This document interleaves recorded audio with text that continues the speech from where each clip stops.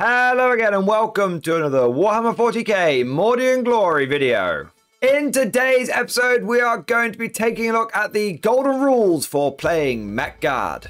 This video is designed to be a beginner's guide, pointing you in the right direction and helping you get to grips with playing a mechanized force on the tabletop. It's also not been built with a specific edition in mind. Rather, we are going to be talking about core principles, things that will always be relevant to this style of warfare. So regardless of if you're watching this in 9th edition, 10th edition, or whatever edition, there should still be some pretty useful information in here for you. Of course, this being the Mordy and Glory channel, we will be looking at this primarily from the perspective of the Emperor's True Finest, the Astra Militarum. But many of the things I'm going to cover are easily applicable to many other factions as well. As long as you're taking lots of infantry inside lots of transports, this video will be useful to you. And so without further ado, let's mount up, roll out, and dive right into today's episode. Now, before we get into the golden rules and guidelines themselves, let's just briefly cover what we mean by Mech Guard. We're not talking about people running around in mech suits or doing their best tower impression. We're talking about mechanized warfare. Having your infantry loaded up into your armored personnel carriers. This means that you are fundamentally going to be using a lot of vehicles in your list. In fact, traditionally, in a mechanized force, you will have no foot elements. You're not going to have anyone wandering around on their own two legs at the start of the game. Every single infantry unit in your army, be they squads or characters, will be mounted up in a transport. Now, if you're a guard player who's interested in getting into this style of list, then the transport that you want to be using as your go-to vehicle for all of your infantry is going to be the iconic Chimera APC. This thing has been synonymous with mechanized warfare in Warhammer 40k for decades. That's not to say, of course, that you can't use other transports like Valkyries or Tauroxes, but it's just to let you know, if you're the kind of person that really wants to get into a style of play, you really want to immerse yourself in it and do it as traditionally and quote-unquote properly as you can, then the Chimera should be your bread and butter. Little side note here, but you'll find that pretty much every faction has that go-to transport for their own mechanized style of army. So for Space Marines, you typically look at things like Rhinos and Razorbacks.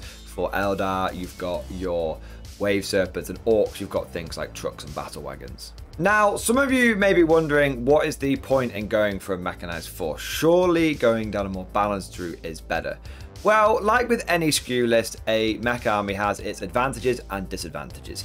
One of the advantages is that you tend to spam a lot of cheap armor, but unlike going down a pure armored company list where you're looking at just taking main battle tanks like Leman Russes, you actually have some ground game. You actually have the ability to play objectives. So not only do you get to have the steel might of the Imperium, but you also get to actually win games and score points. However, the big disadvantage of mechanized warfare is you have to pay for a lot of transports. This means that you have less models on the board. And so what you tend to find is you have less firepower than an armored list, although you still have plenty of DACA, but you also have less ground game, less objective game than a hybrid or infantry force. Overall, mechanized warfare in 40k tends to be a little bit more precise than the blunt instrument that is a pure infantry or pure tank army. This can make it really enjoyable because it feels like you're actually having to use some skill and brain power to get those victories. But now that we've covered the general principles and ideas of mech warfare, let's take a look at the specific golden rules, the fundamental things you need to be keeping in the back of your mind when you're building mech lists and playing them on the tabletop. The first golden rule, and the one that is probably the most important and is completely different to pretty much any other kind of guard army, especially infantry and hybrid ones, is you want to be focusing on toys over boys. Your infantry is actually incredibly valuable. You don't have a huge amount of it. Most mechanized armies will be running 50 or 60 bodies, and the rest of it is going to be made up of vehicles. This relative lack of infantry means that you have to husband it very carefully, because your infantry are still going to be the ones that are doing your secondaries, claiming those primary objectives, and allowing you to score a lot of victory points. It might sound crazy, especially to veteran guard players, but it's actually more important. It's actually a better outcome for you if you lose a Chimera or another vehicle than to lose one of your limited infantry squads in a mech list. I mean, at the end of the day, you're going to have an abundance of armor. There's always going to be another fighting vehicle that you can throw into the mix. But once you lose your objective secured, once you lose your objective control, you're going to find it very hard to stay in the game without your opponent just massively outscoring you. So when it comes to committing your infantry forces, it's better to do it a bit at a time. It's better to disembark one squad, take an objective, score those points, get them in the bag, and then if that infantry then dies, it's fine, because you've still got 4 or 5 more squads in the bank for the remaining turns. Let me really hammer this point home and give you some examples from my own extensive experience with playing mechanized infantry guard. This is not me just wanking myself off, by the way. I have a pure Armageddon Steel Legion force. I regularly run half a dozen Chimeras plus all the support vehicles, and every single game without fail, it's 100% correlation. Every single game that I have lost with my Armageddon Steel Legion, I lost because I got my infantry out far too early. If all of your infantry have been disembarked from their Chimeras within the first couple of turns, you're almost guaranteed to lose, because your opponent will instantly target that. They'll instantly see that you have exposed your ability to actually score points and hold objectives, and they will pick all your infantry up, and suddenly you've still got firepower, but now you're essentially running a weaker version of an armored company list, and you've lost that advantage. However, I also don't want you being overly cautious, overly protected. If getting an infantry squad out will allow you to score points and get ahead of the game, that's great, even if it means they then die. It's all about knowing when to commit those forces, when to hold back and keep your guys inside the transports, and when to get them out and commit them to the fight. This is what I was talking about before with mechanized warfare requiring a bit more thought and precision. When it comes to having pure infantry guard, you could just march wave after wave after wave onto objectives and not worry if you make a mistake or two here and there. You've got the bodies to absorb those mistakes. Likewise, with your armored company, you could just blast everyone off the table and just not worry about points, because if everyone's dead, then you get to score everything you want, right? But mech guard does require that thought, it requires patience, and most importantly, it requires practice. But this idea of tanks being sacrificial actually is very much part of the second golden rule we're going to look at as well, which is the iron price. This is all about the concept of sacrificing some tanks to protect others. Essentially, you're still playing 40k. You still need to be able to screen effectively. Now, if you're very new to 40k and you're not certain what I mean by screening, what it basically means is you need to have those units that are up front, very much on the edge of your front line, that are going to die. And by dying, they're going to do a very important job, because they're going to absorb those first casualties. And also at the same time, they're going to help push back enemy reserves, because generally enemy units can't deep strike in right next to you. They've got to stay about 9 inches away. So if you've got a cheap screening unit, let's say a sentinel or an infantry squad in a normal guard army, what happens is you have that unit at the very front, really pushing the boundaries, and when your opponent tries to commit some reserves, he has to stay 9 inches away from that unit. And because this unit is so far ahead of your army, it means that the actually important stuff behind, like your Lehman Russes, are protected from things dropping in and trying to charge them and blow them up, right? It also means that if you're facing like an assault army like World Eaters, they come charging in, rather than those berserkers just chopping your tanks or your valuable infantry like Kazakh into pieces. Instead, they end up just cutting apart a sacrificial squad, and then they're stuck out in the open, at which point you're able to blast them away at your own leisure. And in a normal hybrid guard army where you're taking infantry and tanks, you use your infantry, your Cadians, your infantry squads, your Kriegers, your Katachans, you use them as the screening unit because they're cheap and they're plentiful, and if they die, there's always more of them. And as long as the infantry's dying, the tanks are doing the damage.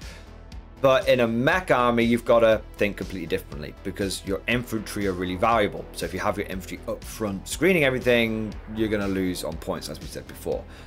So you still need to screen, you just need to do it in a different way. And in my opinion, there's essentially two ways of screening effectively with mech or any kind of vehicle heavy guard force.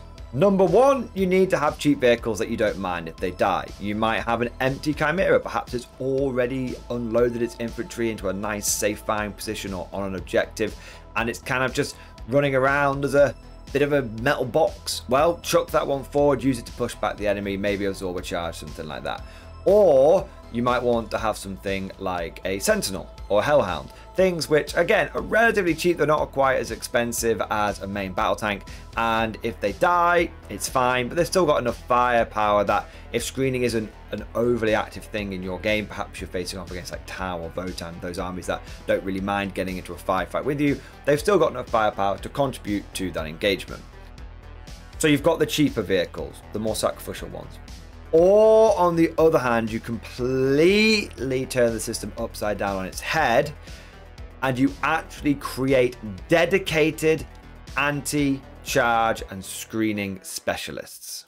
This is where you take a unit and you actually invest quite a few points into it to make it not only able to survive at the forefront, but actually also thrive. They're not just expected to take a charge and die, they're actually expected to take a charge and start kicking ass. And in a mech army, these specialized tanks tend to take the form of Lehman Russ fireballs or Daka tanks. Starting off with that fireball, this is very much a traditional way of screening with a big tank.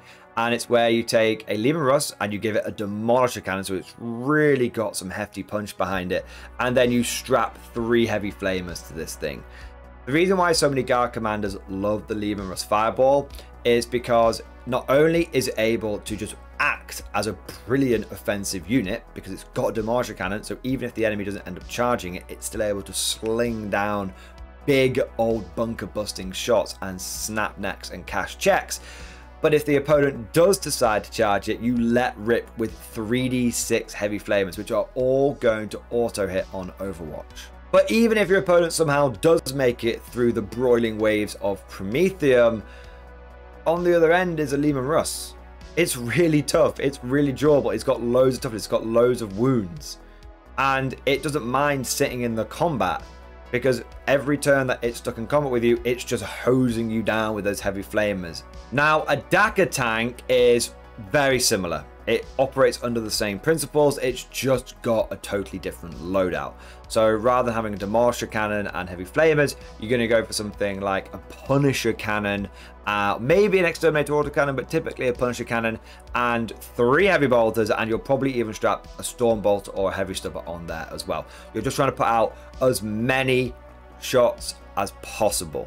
Some guard players prefer the Daka tank because A, it just feels cool rolling that many dice, but B, they do have a slight advantage in range. You might get into a fight where that demolisher cannon and those heavy flamers really just never get into range before that tank gets picked off by a lot of enemy anti-tank firepower. Whereas a Lehman Russ with an Exterminator autocannon and all those heavy bolters and heavy stubbers, it doesn't mind being on the front, dackering away, drowning the enemy in shots and Overwatch. But if it needs to hang back a little bit and do some more long-range fast support, you're just in a game where combat isn't a thing. Perhaps you're just getting into a long-range firefight with some Tau or some Marines, at which point you're going to find that the Daka tank is a bit more suited and a bit more flexible in those different situations. But all of this talk of specialized units leads me on to my third golden rule, which is the balanced equation. For every armored fist squad, that is an infantry squad that you've put in a transport, it's just a cool traditional name for those kind of units, you also want to have a support unit. Whilst your mechanized infantry squads are going to form the core of your army, they're going to be able to bring a decent amount of firepower with that objective control ability.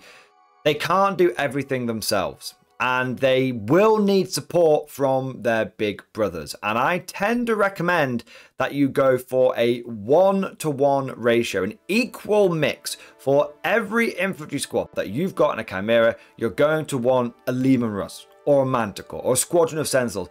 Anything that can provide you with a bit of specialism, a bit of extra fast support. Maybe instead of having your Chimeras be the screen, you take an extra squadron of Sentinels. They can go up front and do it. Instead of having an infantry squad firing shots out the back of the Chimera, or the Chimera itself being dedicated to firepower, you've got a Leman Russ there backing it up, clearing the way for the Armored Fist to go in.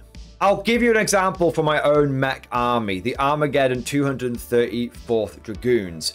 I take 6 squads of infantry in Chimeras, and I have a few officers in there to support them as well. And I consider that my half a dozen, my core of my army. I then take 4 Leman Russes and a couple of Manticores.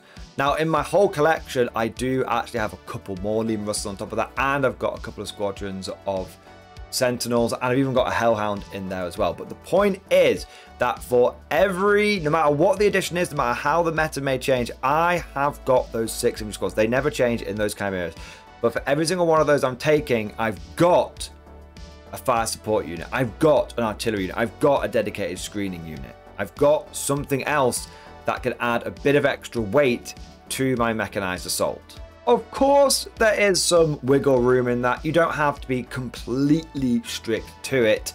I have on occasion found myself taking 6 squads of infantry in the Chimeras, and then I've ended up going with 5 Leman Russes and a couple of Manticores. I just so happened to have a few more fire support units.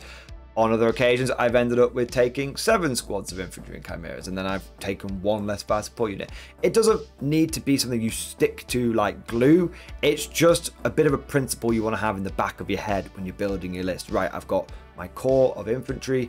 How many support units have I got here? And if you end up going too far down one route or the other, your list is going to suffer. So if you end up going for, let's say you've got 12 units in your list in total.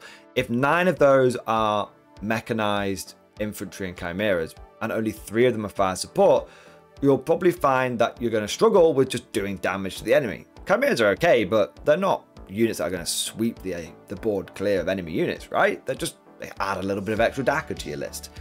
On the other hand, if you have only got 3 infantry squads in Chimeras, 3 of those armored fist units, and you've got 9 fire support squads, well, you've just not got enough objective control in your list. You've not got enough ground game there.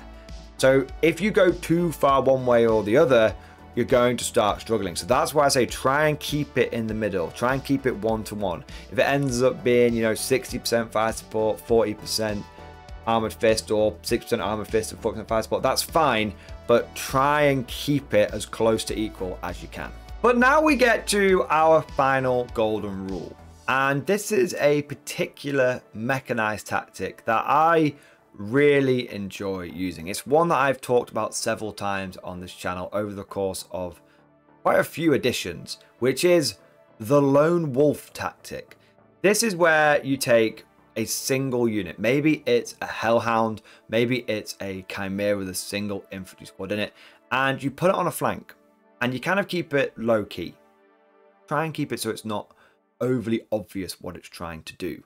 And whilst the main brawl is happening in the center of the board with all your other armored fist units and your Leman Russes and everything else just having a big old demolition derby, maybe on your left flank, maybe on the right, I would probably say just do it on one flank or the other. You don't need to do it on both. You've got this little sneaky bee unit. Perhaps it's a armored fist squad that just spends a couple of turns just moving and advancing down a flank.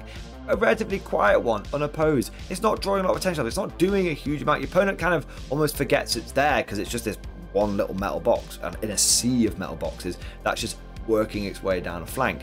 And suddenly, maybe turn 3, turn 4, something like that, it jumps into the game. And what you do with these lone wolves is you use them to harass your opponent, you use them to disrupt their plans, you use them to go after his own isolated units. Because let me tell you, if you've got 5 Space Marines sat on a backfield objective or a little flank objective, they are not going to be able to deal with you sending a Hellhound after them, with you sending a Chimera with infantry after them. You've got armored might going up what is essentially against a token scraplet enemy unit.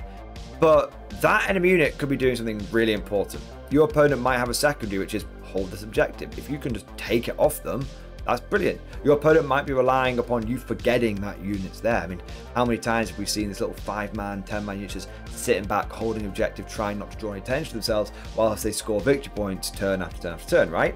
This is where the lone wolf comes in. They do that little flank attack. They go after that little isolated unit. I've had a Hellhound take 5 turns to get to where it needed to get to, but on that 5th turn, it managed to take out the enemy unit that was holding that backfield objective, and that just denied my opponent that last few little points that he needed to close distance and maybe even win the game. The key to a good lone wolf tactic is to not overly invest in it. It's one of those where if it goes off, it's brilliant. If it doesn't quite manage it, it's fine, you haven't lost a huge amount.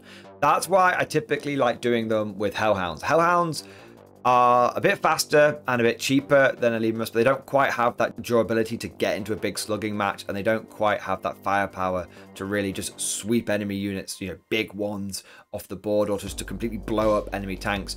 But they do have just enough firepower to harass, just enough firepower to go after those little isolated enemy units. Essentially, you want to be like a shark circling the wounded seal, and the moment that you get a chance to just go in there and have a bite, that's when you send the lone wolf in.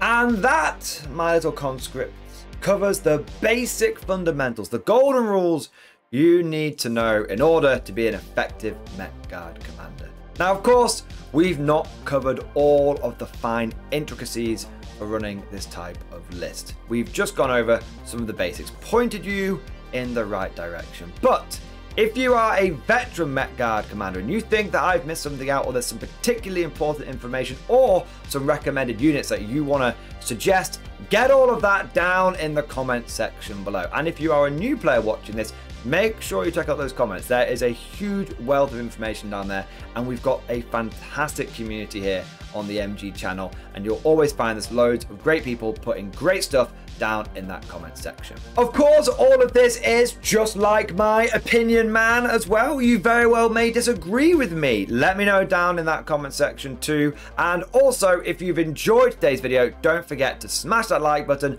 and subscribe to never miss an episode. And if you want to go the extra mile and support the channel and see more content like this, then please consider becoming a channel member or patron.